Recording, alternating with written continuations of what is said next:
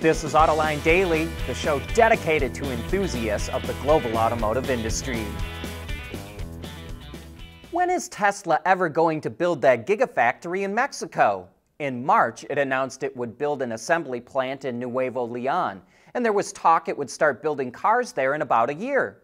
But not much has happened. Tesla has a reputation for building plants at breakneck speed, but it hasn't been that way with this one.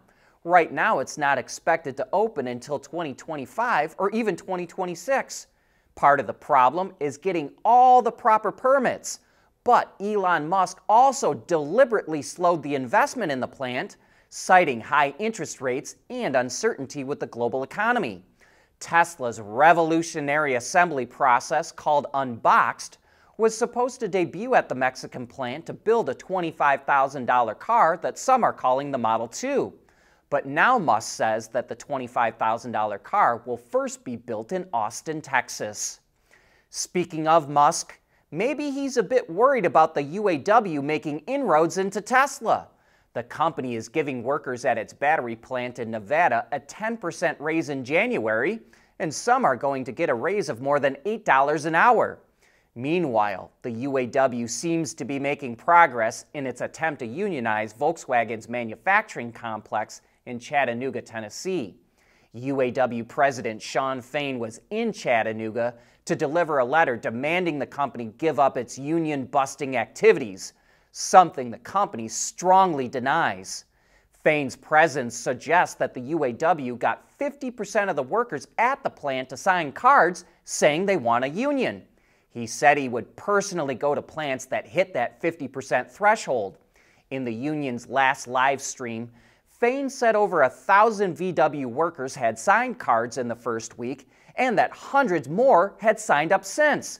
That first 1,000 represents over 30% of the workers at the plant, so it may have hit that 50% mark. But we still don't know for sure because the union isn't saying. It was hard enough for car companies to turn a profit selling EVs. Now Germany has made it even harder. The country just eliminated a 6,750 euro subsidy for purchasing an EV. It says the government can't afford to pay it, so a number of automakers say they will pay for the subsidy themselves. Tesla, Volkswagen, Stellantis, and Mercedes-Benz will give buyers the full discount for EVs delivered by the end of the year. VW, Stellantis, and Mercedes will also provide a reduced subsidy for buyers who purchase an EV through early next year. No doubt other automakers will be forced to follow suit to stay competitive. But this just blew a big hole in all their efforts to sell EVs at a profit.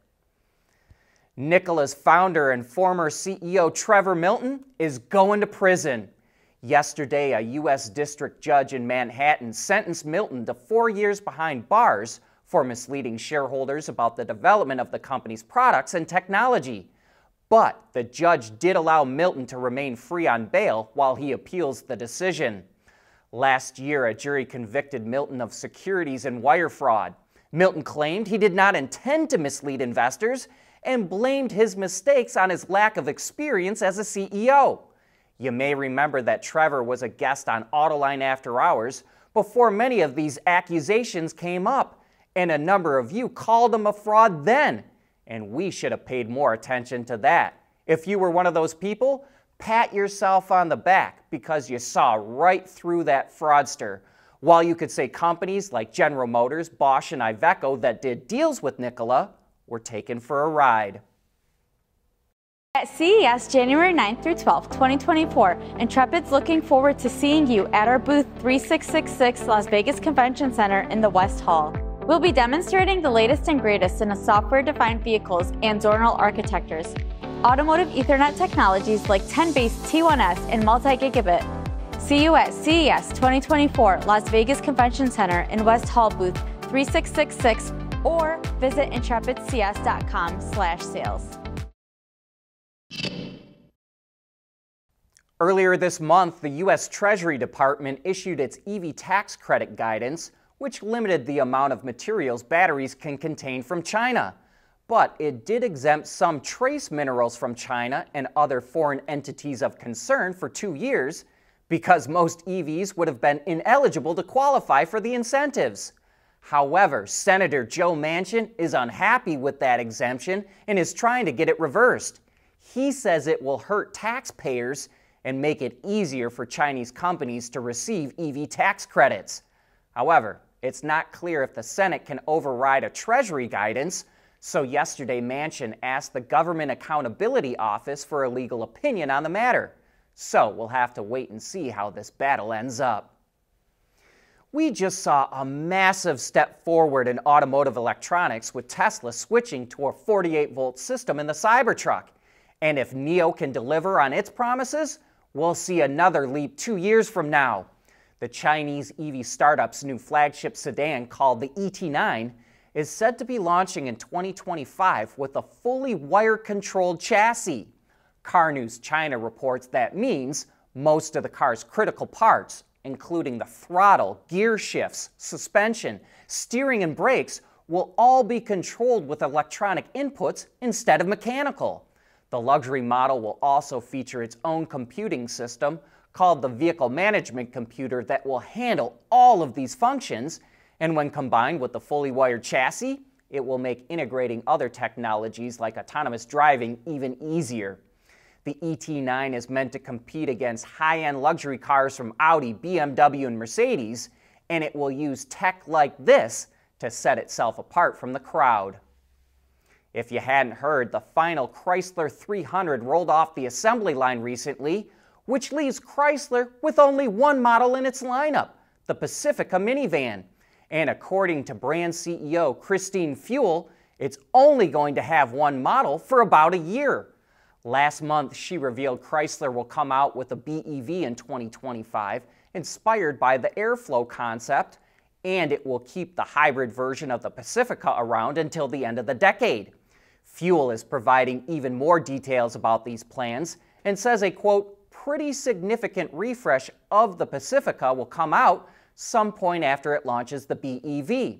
While we don't have too much to go on, she says it will be more than just a moderate refresh.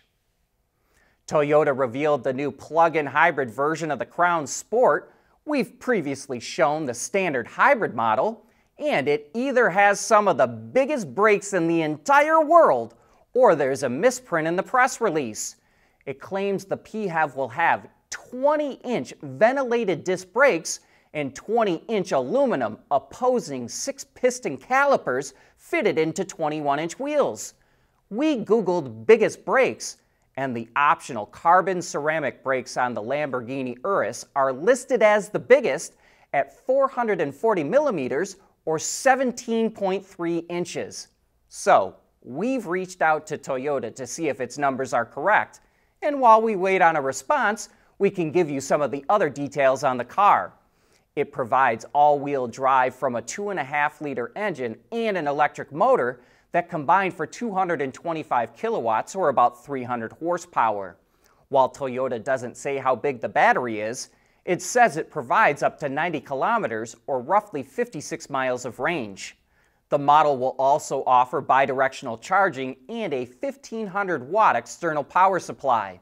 Sales of the Crown Sport PHEV are starting now in Japan with a base price right around $53,000. Automakers and suppliers are playing around with generative AI to figure out how to boost their productivity. Autoline has spoken to various suppliers who are using AI to write code, and Forvia says it thinks AI can cut its R&D costs in half before the end of the decade. But automakers and suppliers have also told Autoline that using ChatGPT is dangerous because once you allow it to access your data for analysis, that data is now in the public domain. So all these companies are using their own private, internal generative AI to do the work. The styling of the Cybertruck sure has stirred up a lot of controversy, but it's probably the most technologically advanced vehicle ever made. And that's what we'll be talking about on Autoline After Hours this Thursday with Sandy Munro. Tu Lee from Sino Auto Insights will be with us, and so will Joe White from Reuters. and they're going to bring a healthy dose of skepticism with them. So, don't miss out on this show. And a programming note here. Thursday will be the last day of the year for Autoline, but we'll hit the ground running on January 3rd as we gear up for the convention madness called CES. And that's all for today's show. Thanks for tuning in.